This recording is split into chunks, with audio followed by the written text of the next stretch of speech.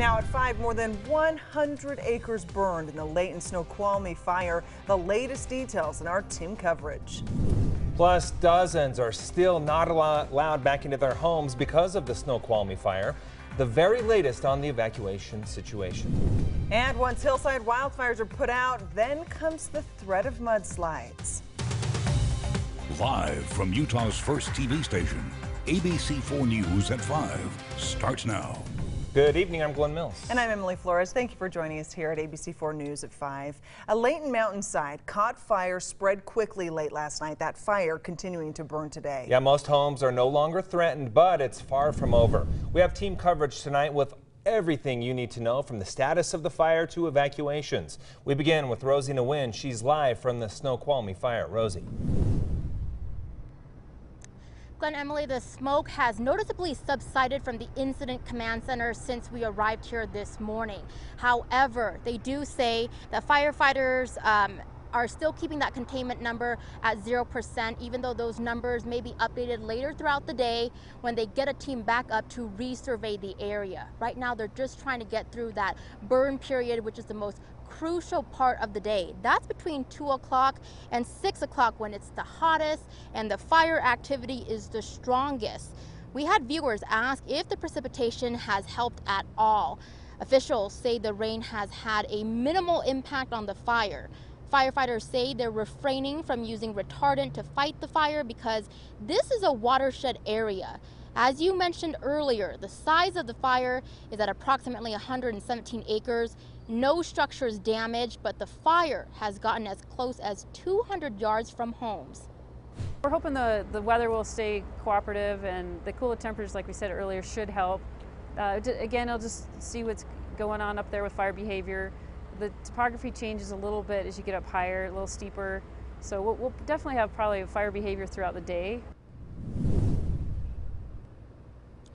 One of the most important messages firefighters want to tell viewers at home is to keep your personal drones away from the area because it could stop firefighting efforts just completely fighting it from the air, and that's to keep the helicopter pilots safe.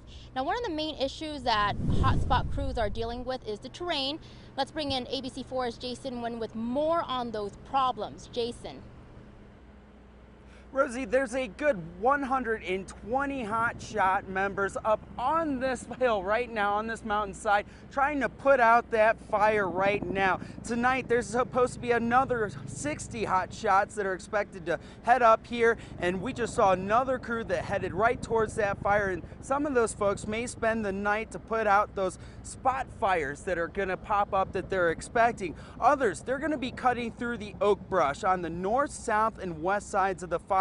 The west side is where all those homes are, and that terrain is rough, it's rocky, and it's steep according to these hotshot crews. We talked with one of the search and rescue commanders who says the crews are bringing 70 to 100 pounds of gear with them at once.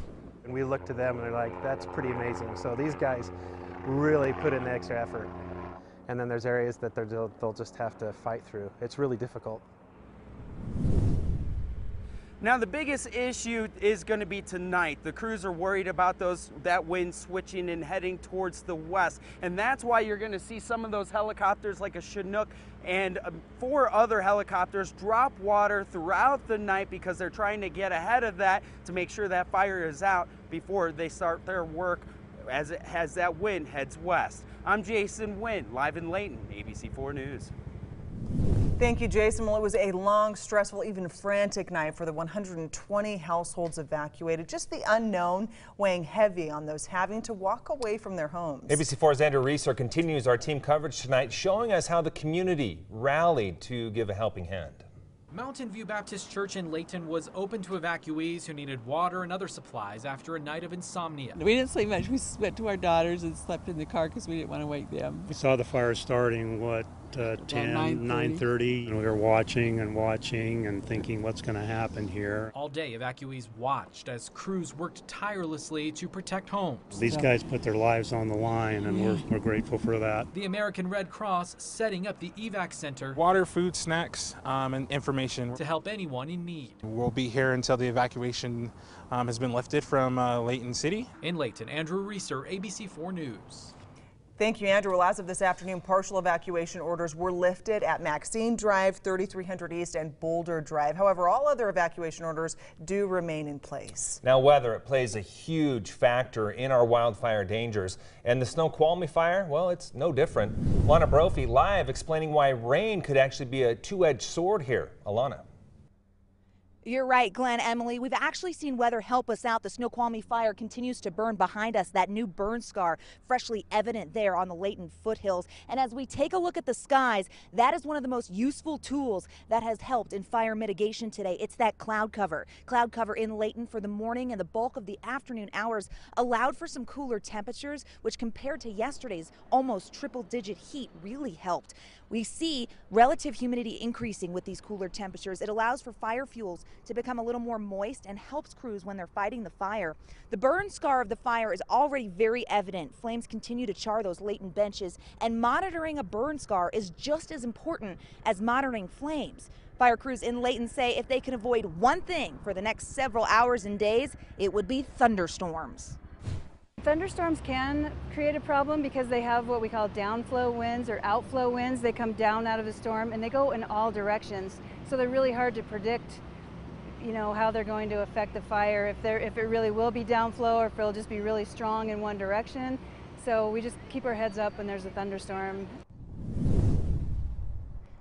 Heavy rain is typically very helpful, but it's something they want to stay away from when it comes to the winds. You're watching that chopper drop there on the mountain. It is a double-edged sword and something that we have to be careful with. Tackling flames is the first obstacle, but when it comes down to it, tackling the burn scar is the next. I'll show you why coming up on ABC4 News at 6. Reporting now in Layton Live, I'm Alana Brophy, ABC4 News. Alana, thank you so much. Well, here we have the Snoqualmie fire that we've been talking about. Weather playing a factor. They said the hardest time or the most difficult time is between 2 and 6. Were those the hours they were saying? Yeah. To fight this fire? Yes. Yep. Dan, you've kind of been keeping an eye on the conditions here. What's the very latest? Well, the latest is that the conditions have been very favorable, especially early today with the cloud cover. There have been areas of slight chances for rain, a little bit of rain that's fallen nearby, nothing real heavy. And the good news is the winds have stayed fairly light, but they now are, and we have a weather station, by the way, right up by this fire. And the weather station just went calm. The highest wind gust in the last 10 minutes, 6 miles per hour. So that's a good thing. The problem will be if any thunderstorms get into the area. That's what the person that Alana was talking to said. You can get these downburst winds and then you get the fire burning in all directions. So that's the good news. Now let's see if there are any thunderstorms nearby. The good news is there are not. We do have thunderstorms in central Utah. You can see them marching north right there. A little heavy one right over the Cusharam area and near Richfield, Circleville, pop and drop showers out there over the West Desert and down towards the Great Basin National Park. And we have a new fire that's burning near Malad due to a car accident. Look at all of these lightning strikes and thunderstorms in the area. Also, a couple of thunderstorms now moving into Paris and Montpelier. My good friend Steve Coons up there reporting the weather to us, telling us that temperatures have been hitting the low 90s and upper 80s. Any rain, he says, would be good, but it wouldn't help his barley or his wheat crop because it would not, he wants to harvest it, but he would take the rain. That's what he said anyway. Back to you. We'll have more on the weather forecast coming up in just a bit.